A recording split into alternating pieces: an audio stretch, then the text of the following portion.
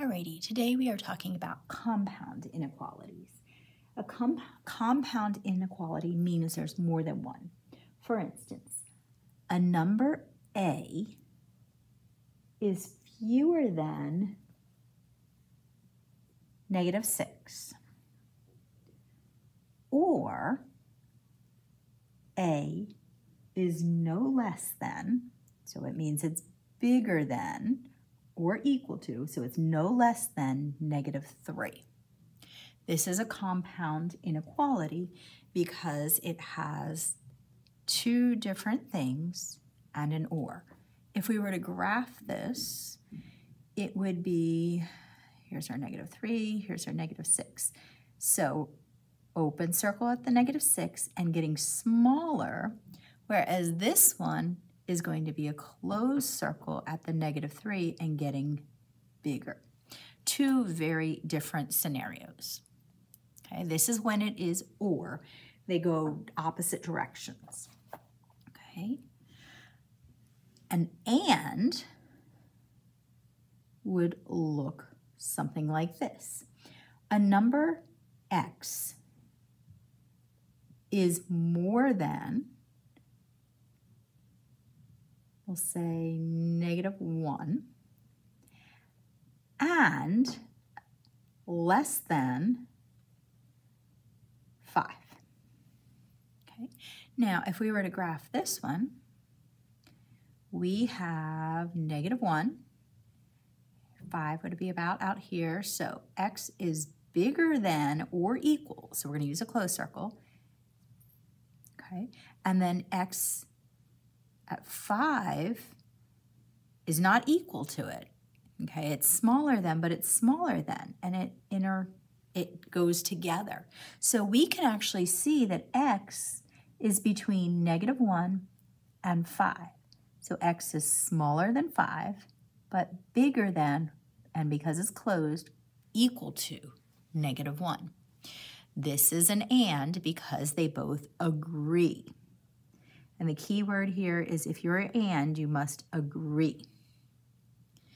Okay, whereas or, it was either or.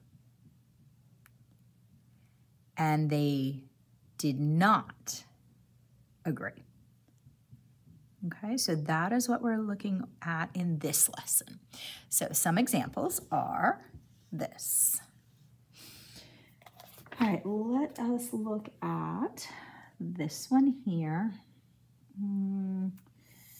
We're going to use -3 less than 2x minus 5 less than 7.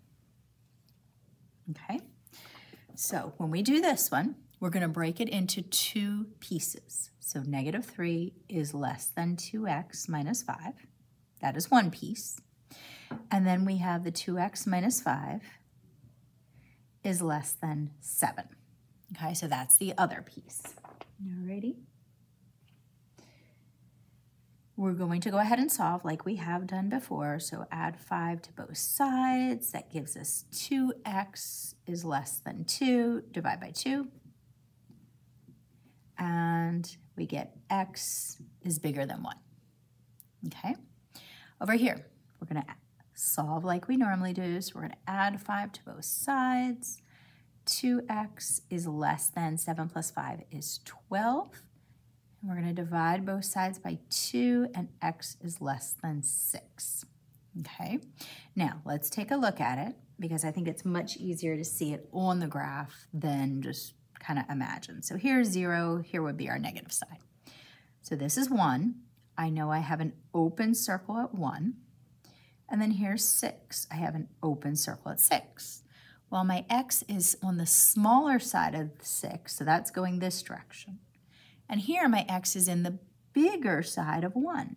So we can see that they're agreeing on this. So this is an and equation. And because it's written that way, it's an and one. So our answer is x is between 6 and 1. They're both open circles, so it's just going to look like that. Okay.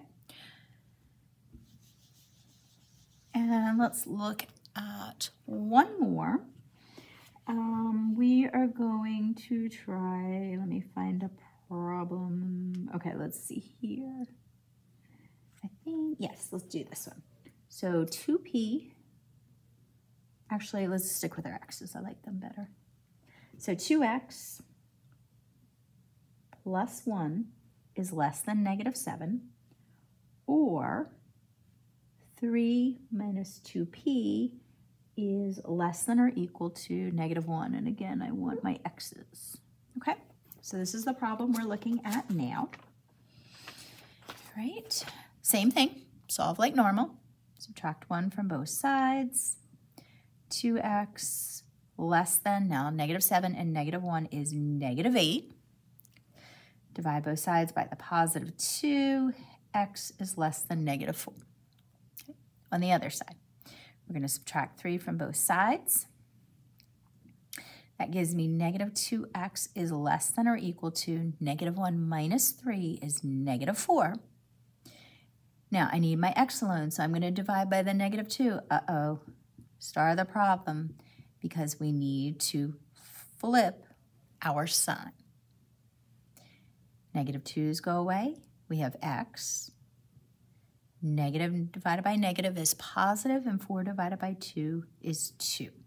Okay, so we're going to graph this. So here's 0, here would be 2, -4 would be down here. X is smaller than -4, it's not equal to, but okay. So it looks like that. And then x is equal to 2 and bigger than 2. And we can see that that is an or because they're not agreeing on anything. Okay, so those are compound inequalities. Just means that you're working two different problems, even though we're calling it the same problem.